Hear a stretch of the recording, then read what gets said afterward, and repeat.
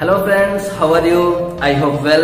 Again I request you all, please stay at home and be safe. मैं विकास कुशवाहा आज आपके सामने कुछ स्पेशल लेके आया हूँ। जैसा कि आप लोग का डिमांड था, काफी लोगों ने कमेंट्स किए थे कि उन्हें सिंप्लीफिकेशन, रूट सिंप्लीफिकेशन के क्वेश्चन को सॉल्व करने में कुछ प्रॉब्लम्स है। उन्होंने हमसे कुछ मास्टर ट्रिक्स की डिमांड की थी। तो आइए दोस्तों, मैं आज आपके सामने एक ऐसा मास्टर ट्रिक्स लेके आने वाला हूँ जो कि जिसके बारे में ना तो आपने कहीं देखा होगा ना तो कहीं सुना होगा, और इससे आप बड़े से बड़े क्वेश्चन को सिर्फ 7 to 10 सेकंड्स में ऐसे चुटकी बजाते ही सॉल्व कर सकते हो। ठीक है, मैं फिर से बोलता हूँ, ये आपको कहीं और नहीं मिलने वाला। आइए हम देखते हैं। इसमें मैं आपको 4 तरह के रूल्स बताने वाला हूँ, उसको आप बिल्कुल इजीली देखना। बाकी क्वेश्चंस में कहीं भी किसी तरह की कोई परेशानी आपको नहीं होने वाली। सबसे पहला ट्रिक्स है, क्वेश्चन है जैसे आप पाते हो किसी भी एग्जामिनेशन में, स्पेशली ये उन एग्जामिनेशन के लिए है जैसे CHS entrance examination, polytechnic, UPSI, लेखपाल या फिर और भी examination, SSC CGL, banking, IBPS, इन सारे एग्जामिनेशन में इससे रिलेटेड एक या दो क्वेश्चन आपको 100% मिलते हैं, तो आप उनको आसानी से सॉल्व कर सकते हो। ये मेरा ओपन चैलेंज है। आइए देखते हैं। जैसे ये 2 plus 2 plus dot dot dot, इस टाइप के क्वेश्चंस आपको अक्सर एग्जामिनेशन में मिलते हैं ना। ठीक है, तो आइए इसको सॉल्व करने के लिए बस हमें देखना है, ये जो भी नंबर होगा यही नंबर बार बार रिपीटेड होगा। इस नंबर का हमें फैक्टराइजेशन करना होगा। फैक्टराइजेशन स्पेशली हम कोशिश करेंगे कि इन दोनों का डिफरेंस 1 हो। डिफरेंस कितना हो, दोनों के बीच का अंतर कितना हो, 1 हो। जैसा कि हमें दिख रहा है दोनों के बीच का अंतर 1 है। तो बस अब हमें ध्यान देना है, सिंपल सा 2 चीजें। अगर यहाँ पे ये प्लस है, सब का सब प्लस होगा, तो आंसर हमारा जो लार्जर होगा वो, यानी कि प्लस अगर सब होगा तो इस सिचुएशन में जो भी लार्जर होगा वही हमारा आंसर होगा। और अगर यहाँ पे हम देखते हैं माइनस होगा, तो माइनस के केस में जो भी स्मॉलर होगा वो हमारा आंसर होगा। यानी हम सिंपल से यहाँ पे लिख देंगे आंसर 2, यानी 4 ऑप्शन में से जो 2 होगा उसे हम टिक लगा देंगे। अगर इसी क्वेश्चन को दिया होता दोस्तों 2 minus √2 minus √2 minus dot dot dot infinite, अगर ये क्वेश्चन दिया होता तो फिर से हम बोलते हैं इसको फैक्टराइजेशन करेंगे। 2 into 1, दोनों का डिफरेंस हम पाते हैं कितना, 1, यानी कि यहाँ पे ये रूल काम करेगा। और यहाँ पे हम देखते हैं कि माइनस है, तो माइनस का मतलब ये देखो, माइनस का मतलब स्मॉलर, यानी माइनस का मतलब स्मॉलर वाले को हम सिंपल लिख देंगे आंसर, यानी आंसर होगा 1। समझ में आया? जी हाँ, ये हर जगह पे ये काम करेगा। बस आपको देखना होगा कि फैक्टराइजेशन जो होगा दोनों के बीच का अंतर 1 होना चाहिए। फैक्टराइजेशन जो भी करेंगे दोनों के बीच का अंतर 1 होना चाहिए। अगर कहीं पे कोई कंफ्यूजन है तो मैं इसका एक और क्वेश्चन सॉल्व करता हूँ। आप देखो, बस बिल्कुल सा ये चीज हमेशा दिमाग में रखना है, ये ट्रिक्स हमेशा दिमाग में रखना है कि डिफरेंस जो होना चाहिए वो 1 होना चाहिए। जैसे आपके सामने है 12 plus 12 plus dot dot dot infinite, यहां पर 6 minus 6 minus dot dot dot infinite. देखो 2 टाइप कर लिया हूं। यहां पे ये प्लस वाला है, इसको हम फैक्टराइज करेंगे। मैंने क्या बोला, अंतर 1 होना चाहिए। यहां पे आपको दिख रहा है 3 into 4, यानी डिफरेंस कितना है, दोनों के बीच का डिफरेंस 1 है, यानी यहाँ पे काम करेगा। और आप देखो प्लस है क्या, एक माइनस है, प्लस है, प्लस का मतलब बड़ा वाला जो भी लार्जर होगा, लार्जर कौन है, 4 है, यानी आंसर हमारा हो जाएगा 4। आप 4 पे टिक करोगे और आगे बढ़ जाओगे। इजी।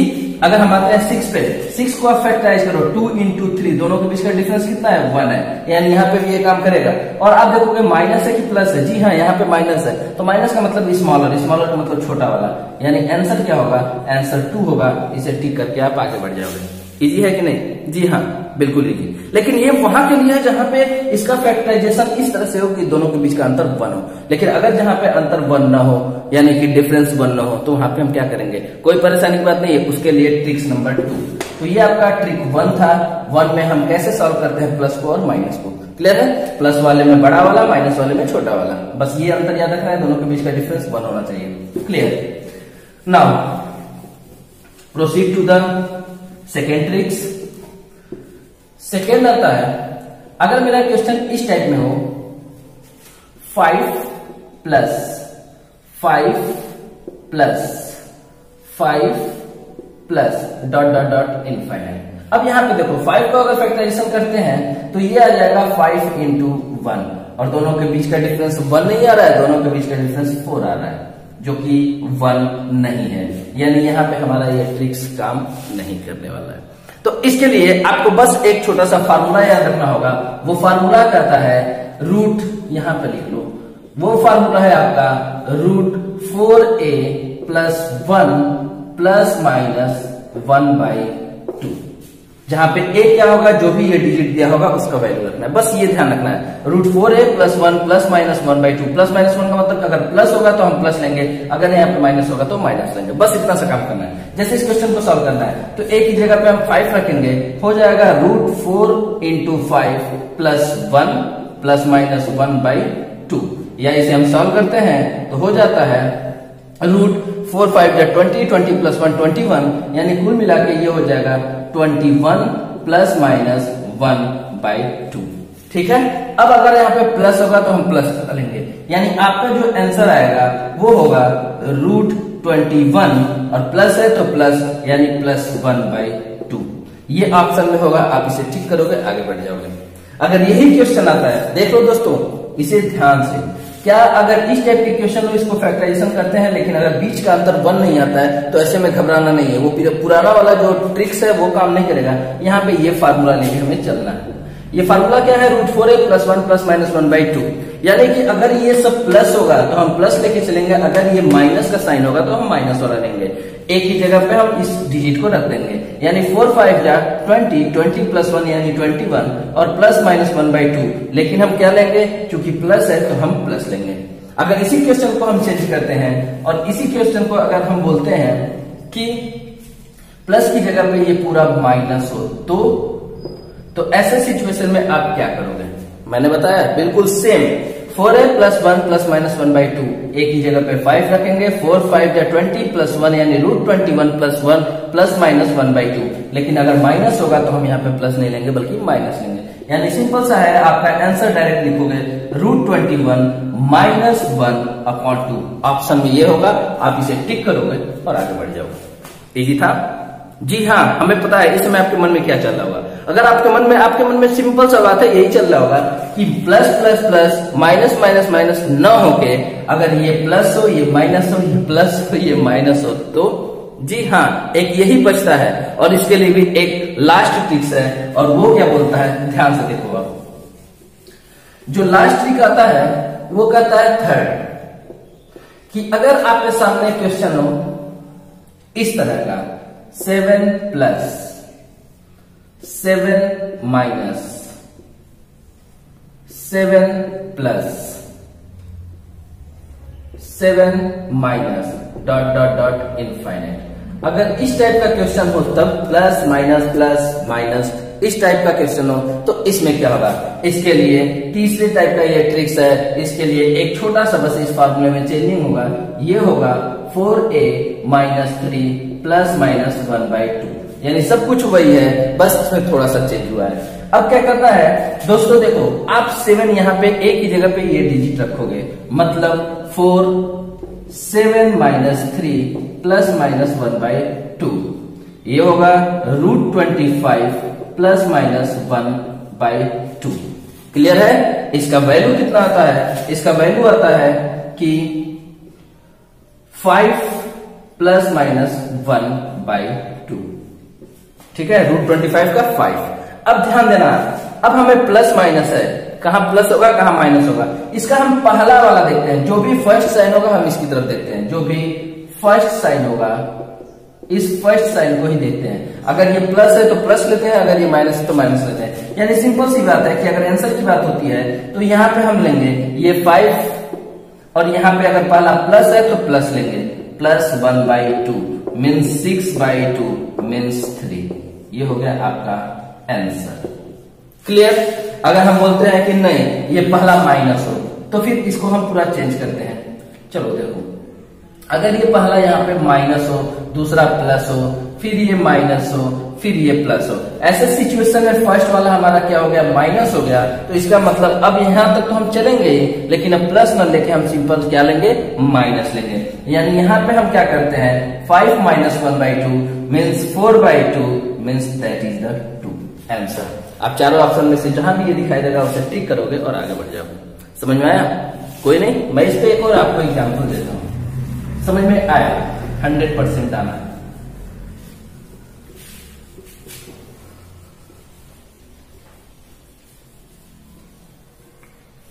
जैसे अगर कोई क्वेश्चन है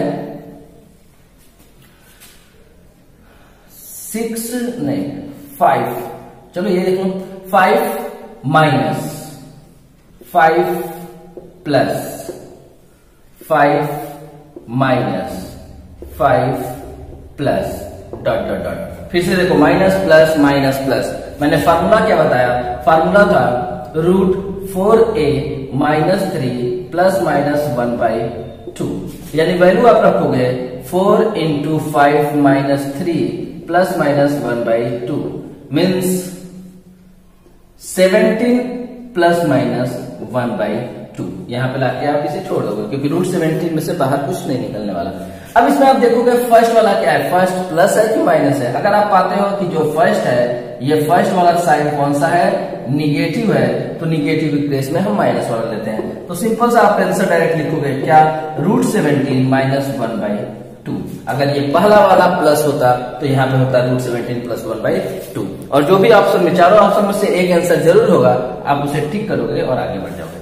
उम्मीद है दोस्तों ये तीनों ट्रिक्स आपको बिल्कुल आसानी से समझ में आया होगा और इसके बदौलत आप रूट सिंप्लीफिकेशन के किसी भी क्वेश्चन को यूं चुटकी बजाते सॉल्व कर सकते हो। अब बचता है प्लस हो गया, माइनस हो गया, प्लस माइनस कंबाइन हो गया। क्लियर? अब आपके दिमाग में एक क्वेश्चन आता होगा, अगर इनटू दे तो क्या करेंगे? तो इनटू के लिए दोस्तों सिर्फ वही पुराना वाला टेक्निक हमें यूज करना है, जो कि फोर्थ। अगर आपका क्वेश्चन ऐसे हो 9 इंटू, या फिर ऐसे ले लो 8 ले लो, 8 into 8 into 8 into 8 into dot dot dot dot infinite. अगर ये इंटू हो, इंटू का मतलब यहाँ पे कुछ न दिया हो, कोई दिक्कत नहीं है। अगर ये ऐसे इंटू में हो तो इसके लिए वही हम x मान के ही इसे सॉल्व करेंगे। सबसे पहले मानते हैं कि लेट क्या, √8 into √8 into √8 dot dot dot infinite. इसका वैल्यू हम क्या लेते हैं, x मानते हैं। क्लियर है? इसे आप दो पार्ट में कर सकते हो। देखो √8 और इस पूरे को आप क्या कर सकते हो, अलग से एक जगह ब्रैकेट में लिख सकते हो। इंटू है तो आप ब्रैकेट में लिख सकते हो, यानी कि √8 into √8 dot dot dot infinite, ऐसे आप लिख सकते हो। क्लियर है? इसे अलग से हमने ब्रैकेट में लिख दिया, ठीक है ना। अब देखो बराबर ये इक्वल में हम x लिख लेंगे, या इसे हम फिर से लिख सकते हैं √8 और इस पूरे के जगह पे देखो ऊपर हमने माना है इतना इक्वल टू x, तो बात तो वही है, यानी इसकी जगह पे इस पूरे को हमने x माना है, तो यानी इस पूरे की जगह पे हम x लिख सकते हैं। That is the x equal to x। Clear? फिर से देखो ये पूरे का वैल्यू पूछ रहा है, इसके लिए हमने इसको x मान लिया। अब ये तो इनफाइनाइट है ना, तो किसी भी एक को छोड़ के और बाकी सबको हमने एक साथ ले लिया, और बाकी सबका वैल्यू क्या होगा, जो हमने पूरे का माना है, क्योंकि इनफाइनाइट है।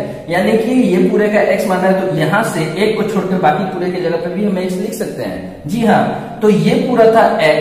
अब अगले स्टेप में हमने क्या किया कि यहां से इसको ब्रैकेट में ले लिया x, और इसके जगह पे हम क्या रख सकते हैं, x रख सकते हैं। तो हमने रख दिया 8x इक्वल टू x। दोनों तरफ अगर हम स्क्वायर करते हैं तो इसका जो वैल्यू आता है वो आता है 8x equal to x square. या इसे अगर हमें आगे सॉल्व करना है तो इसे लिख सकते हैं कि इसे उधर की तरफ भेज दें, तो हो जाएगा x square minus 8x equal to 0। चूंकि 2 पावर है तो इसका वैल्यू 2 आना चाहिए। तो आप देखोगे x अगर कॉमन लो तो x माइनस 8 इक्वल टू 0, एक x का वैल्यू हो जाएगा 0 डायरेक्टली, और दूसरा x माइनस 8 इक्वल टू 0 या x इक्वल टू क्या हो जाएगा, 8 हो जाएगा। तो ये हो गया आपका आंसर। यानी इस केस में हम पाते हैं कि जो भी आपका डिजिट दिया होगा हमेशा आंसर सिर्फ और सिर्फ वही होगा। आप चाहो तो चेक कर सकते हो ये बहुत ही इजी मेथड है, बहुत ही शॉर्ट ट्रिक्स है और ऐसा ट्रिक्स हर जगह पे काम करता है, हर क्वेश्चन में काम करता है, हर एग्जामिनेशन में काम करता है। उम्मीद है दोस्तों आपको ये काफी पसंद आया होगा। अगर आपको ये पसंद आता है तो आप इसको लाइक करें, आप कमेंट करें और आप इसे शेयर करें। अगर आपने सब्सक्राइब नहीं किया है दोस्तों तो सबसे पहला तो मैं आपसे यही कहूंगा कि आप मेरे चैनल को सब्सक्राइब करें और सामने बेल आइकन भी जरूर दबा दें ताकि आगे कोई भी किसी भी तरह का वीडियो हम बनाएं तो आपको नोटिफिकेशन इसको आसानी से मिलता रहे। और हाँ, अगर आपको किसी भी तरह का कोई भी और भी मास्टर ट्रिक्स की जरूरत होगी तो आप प्लीज कमेंट बॉक्स में जरूर करें, ठीक है। मैं हमेशा आपके लिए हर तरह के वीडियो लेके सामने उपस्थित रहूंगा, ठीक है। तो दोस्तों बस आज के लिए इतना है। Thank you so much.